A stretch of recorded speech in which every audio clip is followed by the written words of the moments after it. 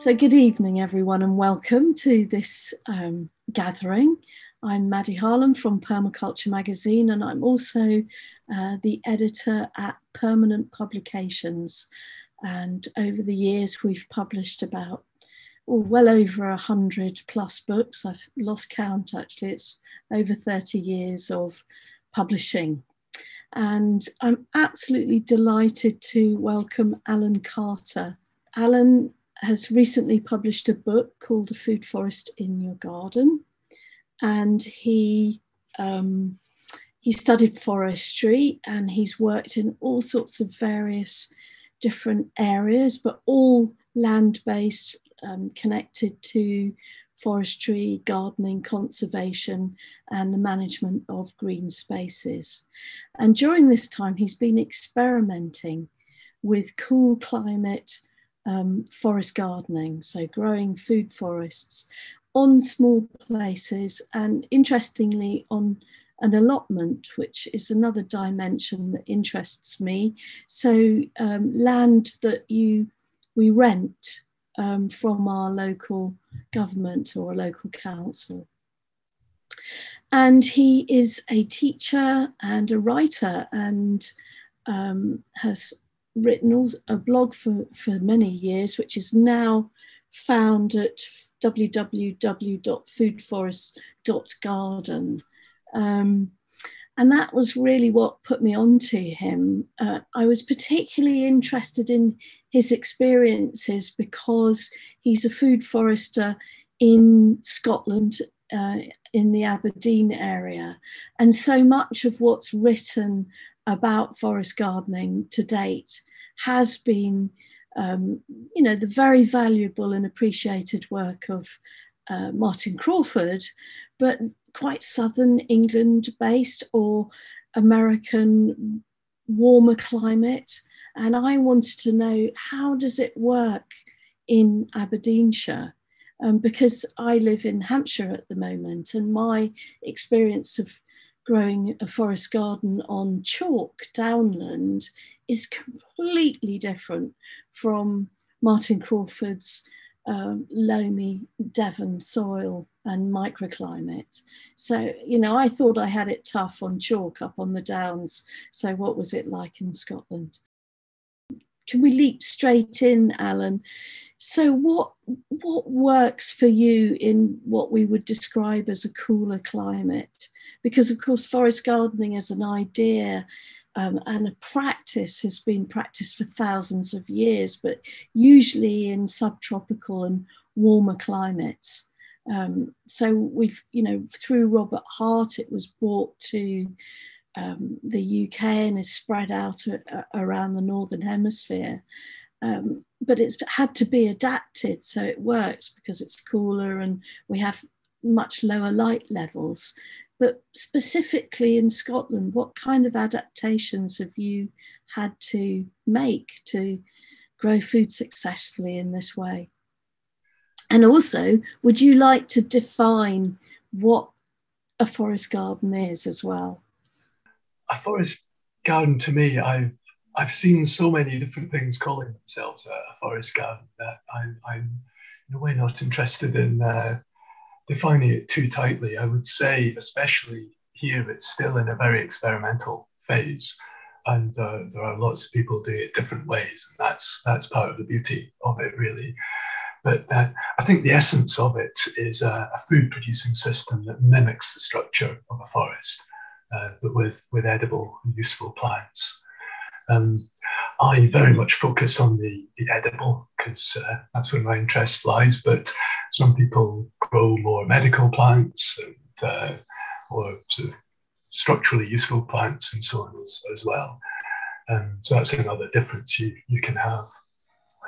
In terms of what works, well, I've kind of been through Martin's book and quite a few others and road tested everything I can possibly get my hands on. And what works, one answer is hundreds of species that work. And I can't list them all, obviously, but they're in the book. In more general terms, I would say what works is more attention to the ground layer. We have a more restricted range of trees that will grow up here. But we have lots and lots of things that will grow in the ground layer. And so the forest structure up here tends to be a bit different. I've been down to Devon and Cornwall, and you have all these layers that are pictured in the kind of classic forest gardening books, and they just don't really exist in most Scottish forests. The less light you have, the shorter season you have, the simpler the forest structure tends to be in the few layers you have. So if you overdo your tree and shrub layer, you have nothing in the ground layer, which is a shame, because that's where so much of the most interesting things and the things at work are. So it's very noticeable that the ground layer section in the book is the biggest one in the book. That's one of the common mistakes, isn't it, of planting orchards and forest gardening, that we get too excited about different tree crops, and people tend to plant trees too closely together and don't allow for the mature canopy and the real extent of what that tree will look like on that rootstock in 20 years' time.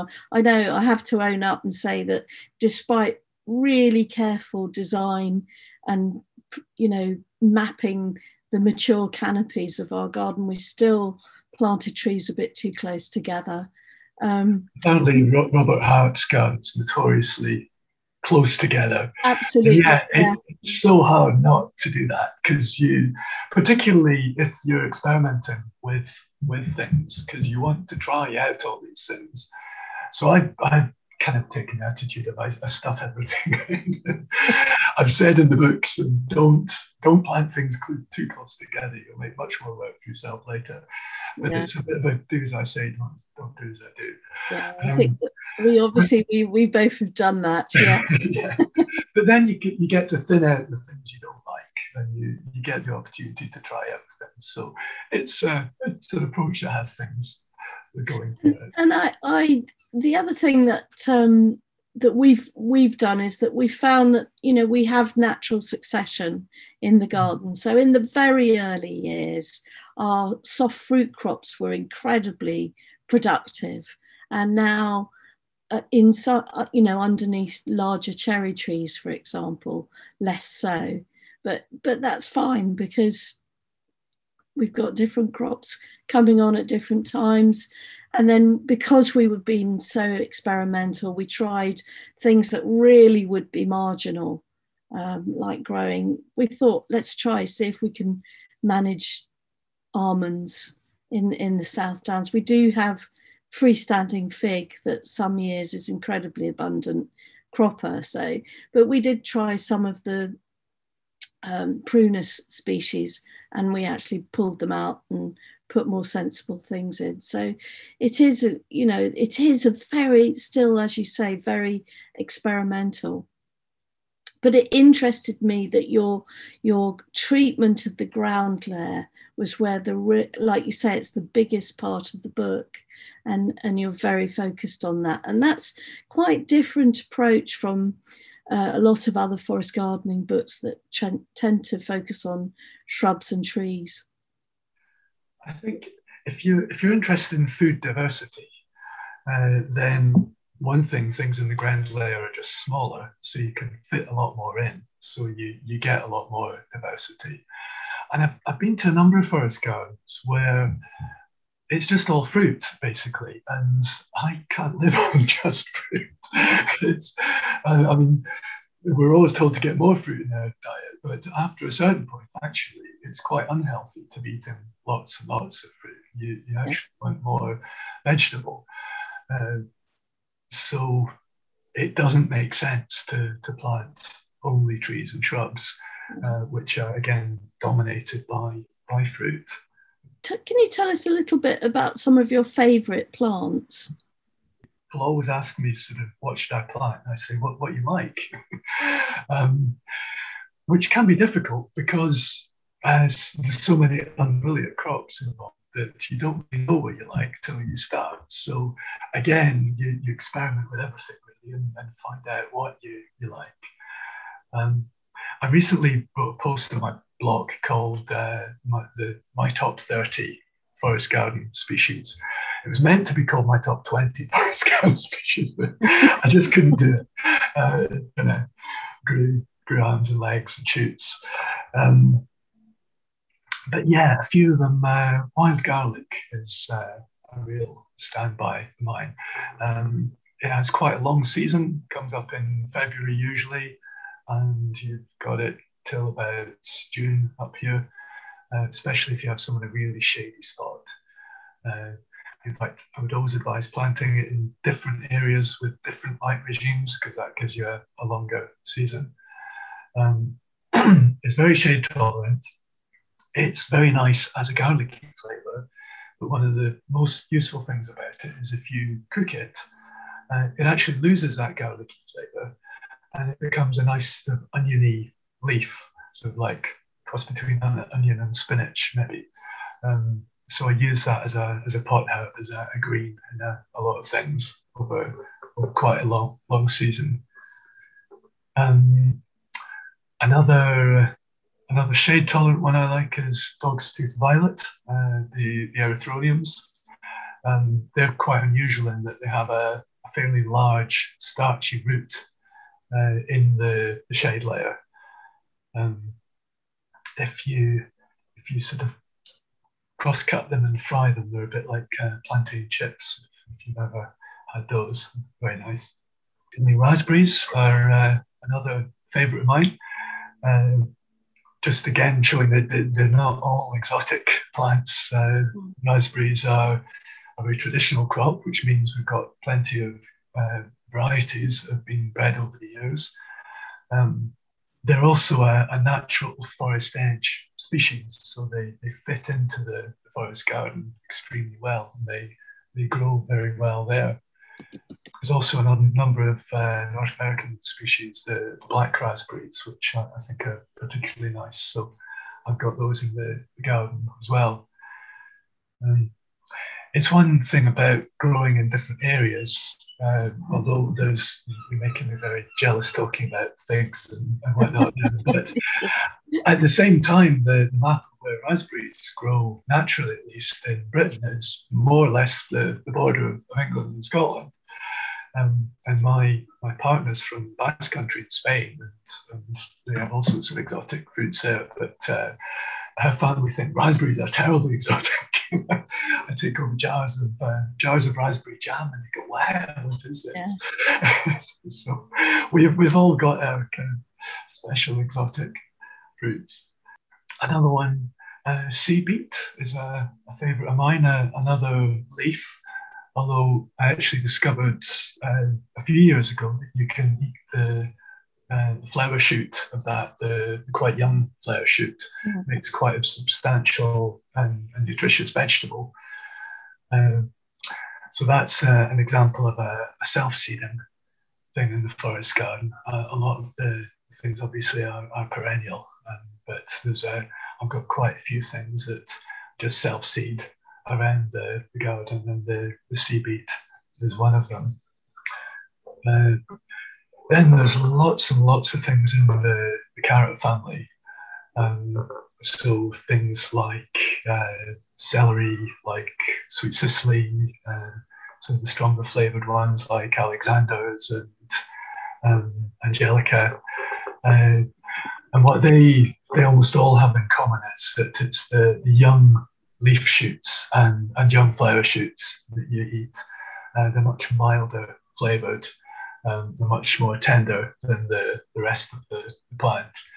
So they're not very productive at any one time, but they produce these, a lot of them produce them almost all year round. So you have a very long season of things like sweet Sicily. Yeah, I've been enjoying growing walking stick kale and a perennial cabbage, which is actually a biennial really.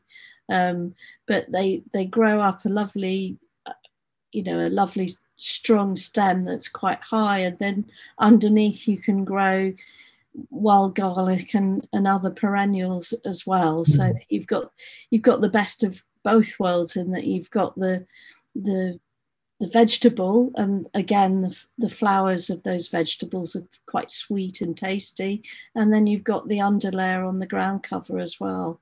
So yeah, and the wildflower shoots again as the broccolis. Really. Yes, exactly. The broccoli flower shoots are, yeah, they're nice. And then of course when they go, the bees love them, which is great. That goes for so many things, doesn't it? It's really the secret of a forest garden, I think, is that everything gets to go through its life cycle. So you get as much food as you would be from an annual crop, but you're getting nature in there as well, because they're coming for the flowers. That lovely pest predator balance. So if you've got annual veg, because I have an area where I grow courgettes and, you know, pretty runner beans and annual veg, but because there's so many more perennials, flowers and vegetables and herbs, there's just such a good pest predator balance that I don't have so many of the problems that annual vegetable gardening can bring. Absolutely. When I first got my allotment, it was terrible with greenfly. Yes. Everything you grew covered in greenfly. Yeah. And now I just don't see them, because there's so many ladybird larvae and hoverfly larvae and so on around the place. And then the other thing that we find is, because we have bees in the garden as well, we have such a long period of having forage for honeybees. Mm-hmm. So it starts in February with snowdrops, and then it just runs all, of course not edible, but runs all the way through till the flowering ivy in November. So there's really only January and December that they're sleeping, and they don't have forage on sunny days. And so it means for really good crops of honey. That's something I don't have, because it's allotments, but yes. I do notice it's always full of honeybees, so someone's getting the benefit. They're telling each other, go to Alan's forest garden. Yeah. You'll know. I originally wanted to call the book "Have Your Garden and Eat It." It kind of captures for me this dual thing about a forest garden. That when I first got the allotment, I planted a nice flower garden and an edible garden, and some plants for wildlife and so on. And I now find that the crop plants do all these functions without actually any loss of yield over what they were producing as just annual veg. So I'm getting that food production, but then I'm getting a whole other garden for free, if you like, with it. Yeah, I think we do get the best of both worlds.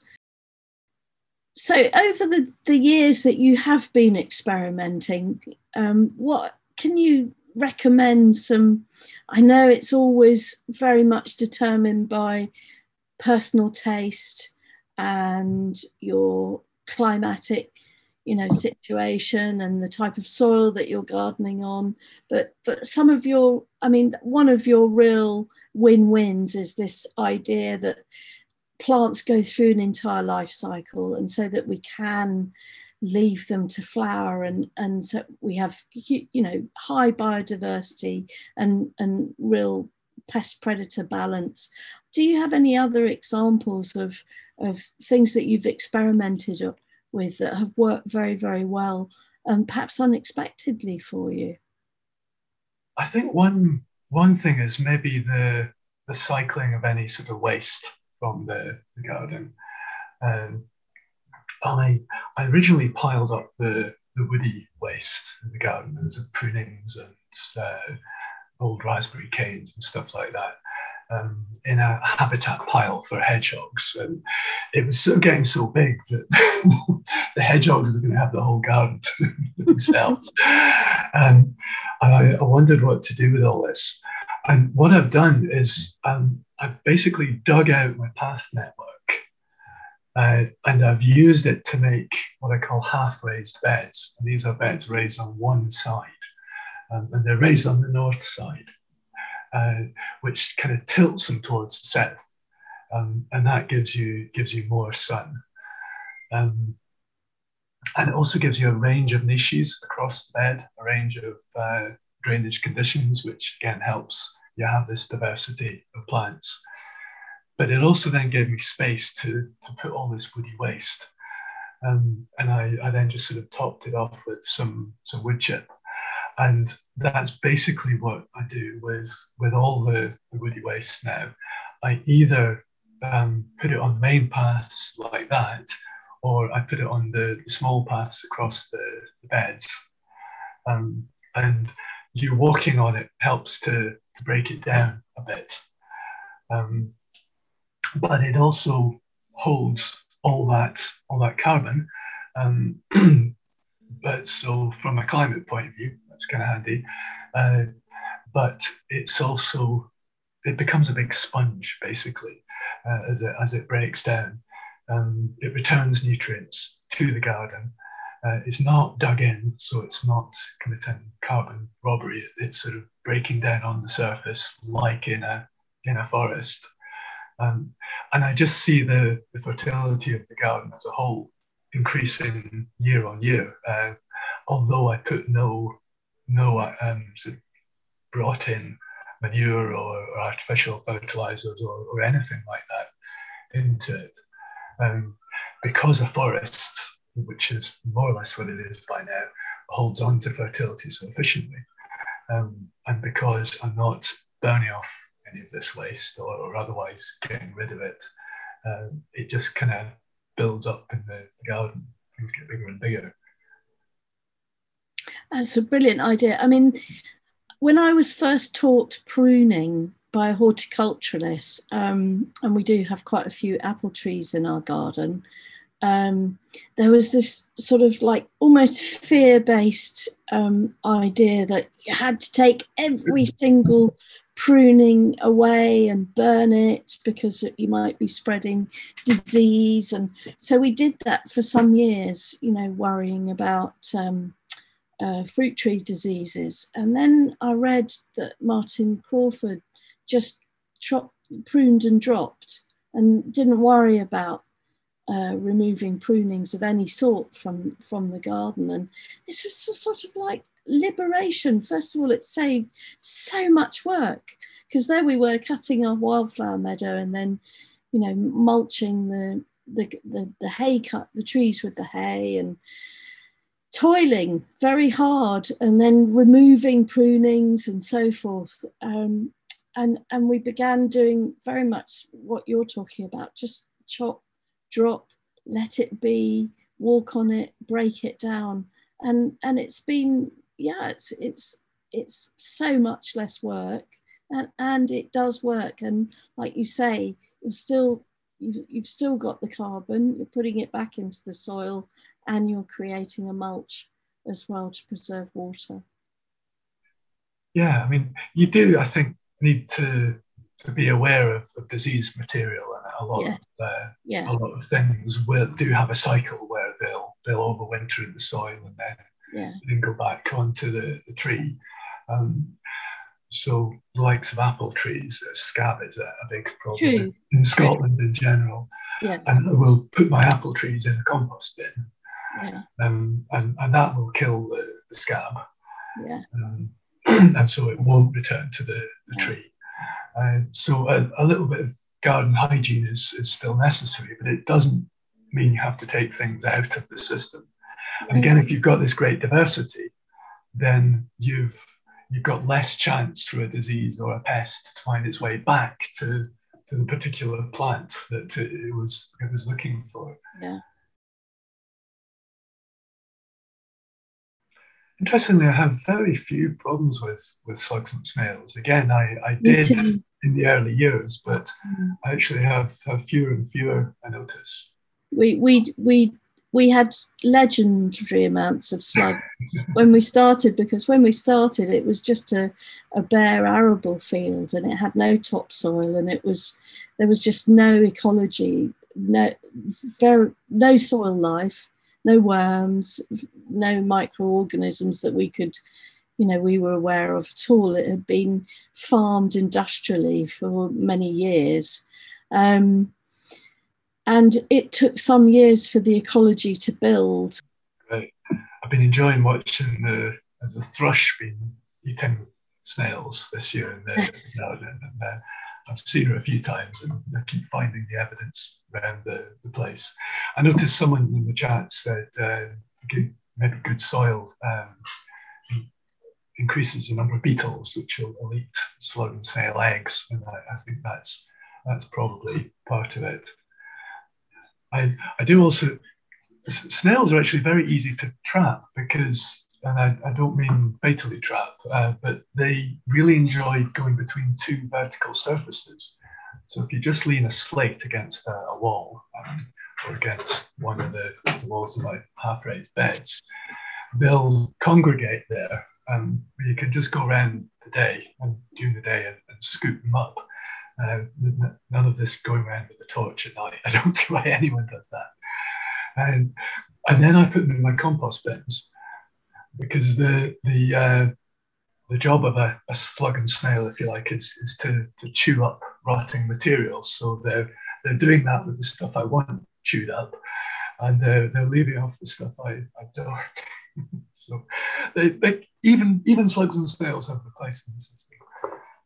Yeah, I mean, one of our earliest things that we did do was we put in lots and lots of little ponds all over the garden, from little small containers that frogs could breed in to larger ponds, and that seemed to bring in a certain amount of stability. And then we had log piles that for us common lizards would come into, and they would I would suspect they'd eat things like slug eggs. And because we had wildflower meadow, things like frogs and toads love that, and also lots of compost heaps for slow worms, and all of those creatures seem to bring the garden slowly into balance. I think it's about sort of patience, isn't it, and watching the ecology of the system building year on year, and nature gets to a point where it re-establishes stability and equilibrium. And it's amazing how small a pond will bring in frogs and such like, isn't it? Yeah. I have a tiny one, but it gets frogs in it. One thing, maybe time to talk about perennials and annuals. I grow both, and it's largely because there's a great synergy between the two. The perennials are most productive, at least all the shoot vegetables, in the spring, from sort of about February to July, which is traditionally the hungry gap in annual gardening. So you've completely filled your hungry gap for the annual vegetables. But then there's a little bit of a forest garden hungry gap. And I remember visiting Plants for the Future in Cornwall many years ago. And I visited in about August, and there was maybe one of the biggest collections of useful plants anywhere in the UK, and there was practically nothing to eat. And it was because perennials have this little bit of a hungry gap as well, where they harden off and turn to seed production in the summer. But that's when your annuals are most productive. So I grow them both for this complementarity. And I do find you have to be careful with the tender annuals. You don't plant them in the middle of the forest garden. Obviously, I have them segregated off a little bit, and I use the sunny edge of the forest garden, where all the more open-grown things like daylilies and whatnot are, as a kind of buffer between the shadier bits and that as well. And you stir fry your daylilies, don't you? Yes, I stir fry most things, to be honest. Yes, that's definitely my favourite way of daylilies. Yeah, I mean, I eat them in salads as, just individual petals, but I haven't stir fried them. And I thought, oh, that's a I must remember that. That's a good tip. But I think one of the things about forest gardening is sort of overcoming habit and cultural limitations, that we don't have the precedents for eating a lot of the different foods. I mean, it's quite easy to pick a very great variety of raw salad leaves, but we I mean, I know I've grown some things in the garden and then not eaten it. I mean, we grow fantastic amount of hostas, and yet I always have a little bit of reservation about eating them, and I think it's just habit. And so, you know, I think when you're forest gardening, you have to break through that habitual, what you usually eat, what you see as a green that can be steamed or a flower that can be stir fried, and sort of enter a really different way of eating and cooking. Absolutely. I mean, it's the hardest part of forest gardening, to be honest, is the number of new foods and new things you've got to figure out how to cook.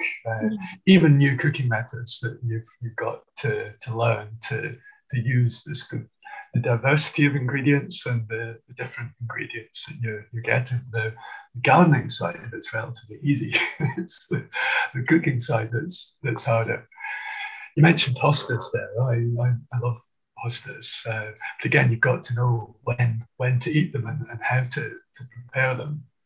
It's also, I think, going back to the slug discussion, it's kind of the proof of the pudding, isn't it, of whether you've got your slugs and snails under control. Because I have hostas in the middle of the forest garden, and they don't really get troubled by slugs and snails.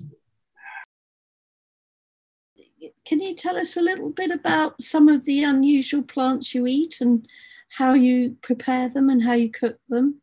Oh, well, we could start with hostas. How do you eat them as a spinach? I know Stephen Barstow loves hostas. I mostly eat them as a shoot vegetable. So it's the young leaf at the point at which it's still kind of wrapped up like a cigar. Yeah. Is definitely the best bit. And what I usually do, you can cook lots of different ways. Smaller ones I'll usually put in stir fry again. And stir fries are one of the go-to ways because it's such a great way of using a diversity of ingredients. But another way that I've really come to enjoy is what you might call namal style, a Korean way of cooking things, which is to steam it, usually just lightly, and then dress it in sesame oil, soy sauce, and a bit of lemon juice. And it's very good for cooking things that have a little bit of a bitterness to them. And hosta has really quite a faint bitterness. Hostas, I would say, are fairly bland with a slight bitterness. And that way of pairing them jazzes them up a little bit and also works with that bitterness. So that's how I cook those. One of our absolute favourite trees is Nepalese pepper, because you can keep it fairly small if you prune it. I mean, it is savage. It has much fiercer thorns than any wild rose. So you have to be fairly careful what you're wearing when you're harvesting. But we have Szechuan and Nepalese pepper, and they're both such robust trees. They're Himalayan, so they're I don't know how they would do with you. Do they grow here as well? Yes. They like it? Yeah, I thought they would, because I've actually seen one growing in Bhutan, right up in the mountains. So I would have thought they're very hardy trees. And we dry the corns every year and have loads, and put them in lots of food. Such good flavour. Amazing effect on the mouth, isn't it? Talking about because it's like an anaesthetic.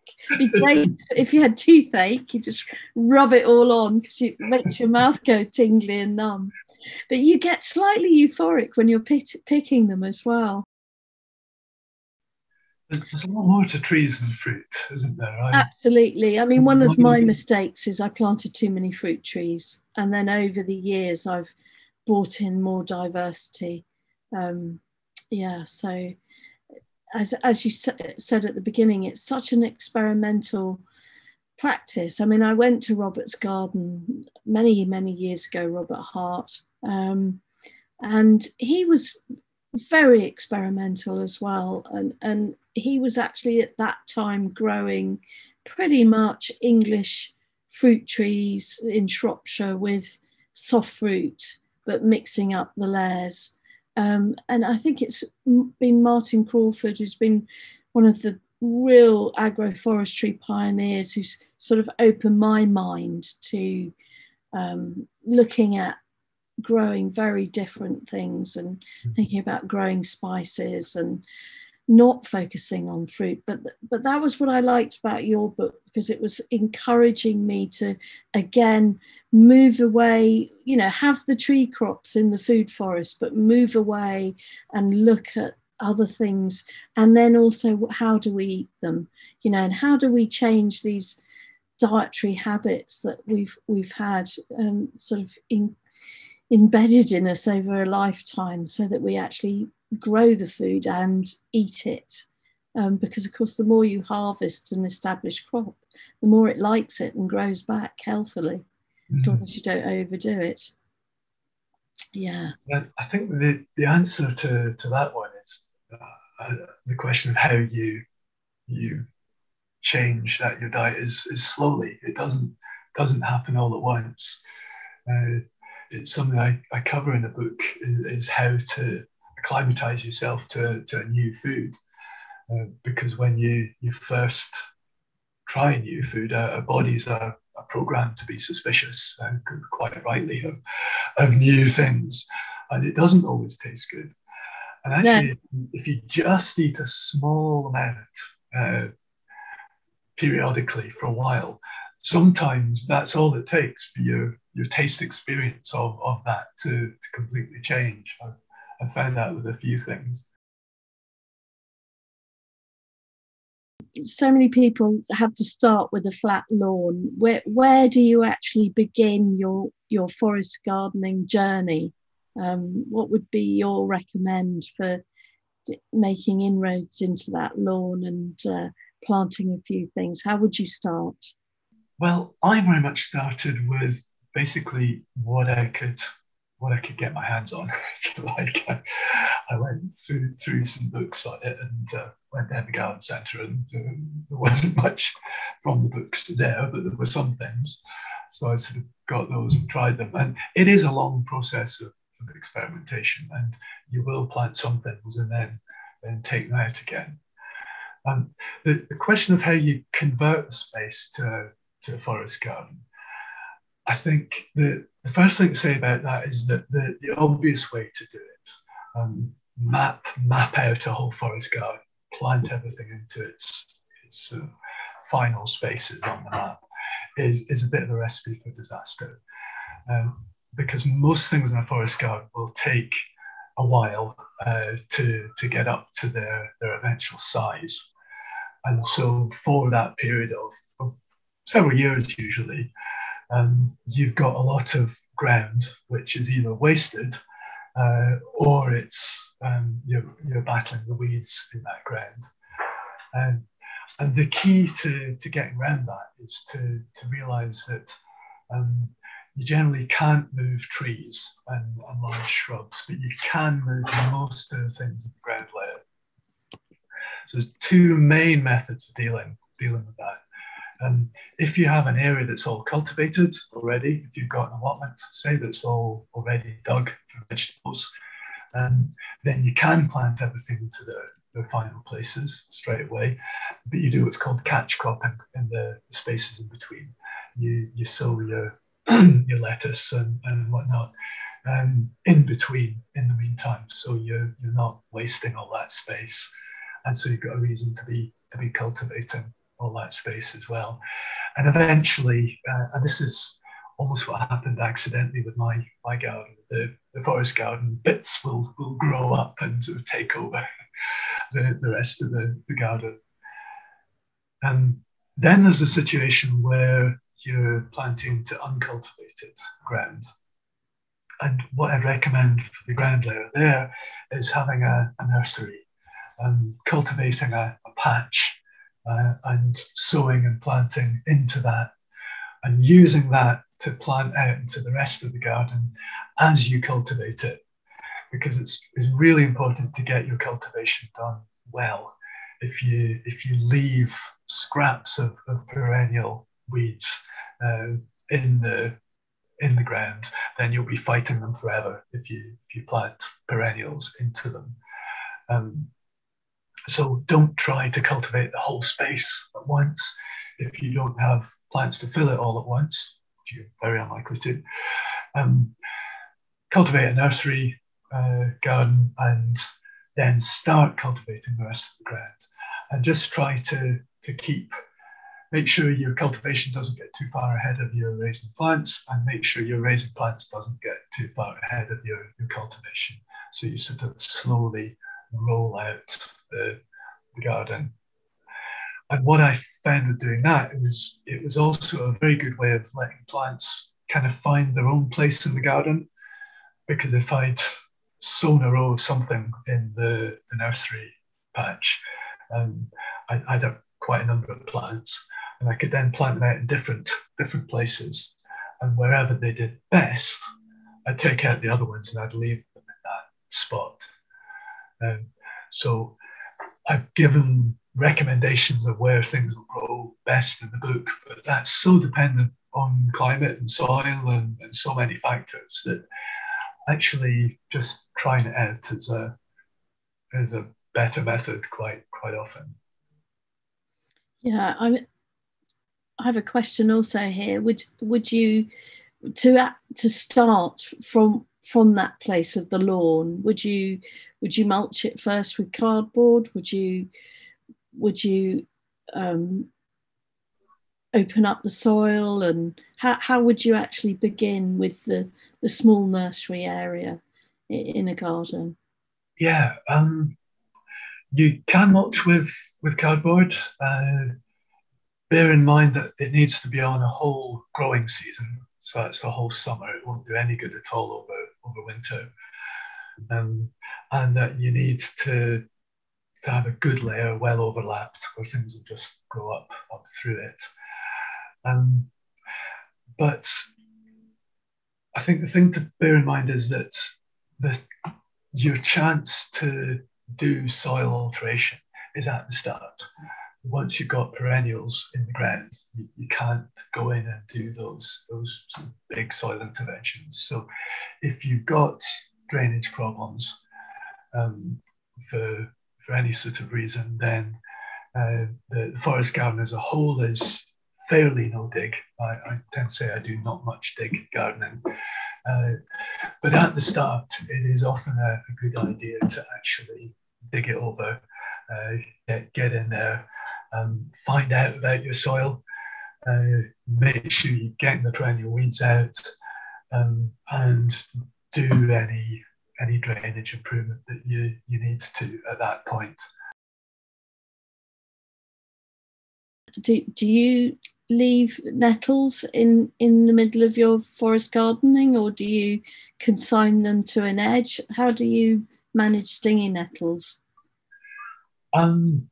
I've had a nettle patch, and I keep them very much restricted to one area, because if they get everywhere, then it makes your weeding a lot harder, basically. Yeah, me too. And they are quite aggressive spreaders. Yeah. But they're also a very useful vegetable and all-round plant. So, even though I can forage them quite easily, I have a patch in the garden, because what you can do then is cut them down and get fresh growth when all the wild ones have sort of hardened off. And you shouldn't eat nettles once they start flowering, because they have cytoliths in the leaves, obviously, and can cause problems. But since then, I've discovered fen nettle, which is basically nettle with all the advantages and none of the disadvantages of stinging nettles. It's a non-stinging nettle, basically. And as well as not stinging you, it's more upright and it's less spready than your sort of standard nettle. So my wild nettles have their coat on a sugary peg. I'm afraid I'm going to get rid of them over time, and I'll probably just rely on the fen nettles. And where did you get your fen nettle from? I got them as seed, and I think they came from a guy in Poland through eBay. Oh, okay. It might have been from Stephen Barstow. I'm not right. sure there. One thing I really enjoy about publishing is having different authors and always different approaches and perspectives. And what I really loved about your book was this very dynamic relationship. You're not just a forest gardener or a horticulturalist. You're someone who really delights in harvesting and eating and sharing your recipes and what you do with plants. And for me, I think that's really helpful because as I said before, it encourages us to be much more experimental with what we grow and what we eat. Yeah, really. And to me, what's the point of doing it if you're not if you're not interested in the food? I'm in it for the food. Yeah. Well, we can be in it for the food, but sometimes get a little bit conventional about what to do with it, or a bit bored and in a rut. So it's always good to have other people's perspectives. So over the time that you've been experimenting, which is a fair few years, I don't know, how long have you had your food forest garden? I've had the allotment since 2000. Right. Although I was experimenting in other spaces before that. Yeah. And I guess also one of the roots of it for me is I've always been a keen forager. And in a way, a forest garden is just a concentrated foraging resource. It's a whole load of plants you can forage planted in the same area. It's almost going back to how you have to assume agriculture started, but with a different mix of plants. So I've always been experimenting with different foods in that way and so on as well. So besides Stephen and Martin Crawford, have you any other recommends or sources that have inspired you to push the envelope and experiment with new stuff?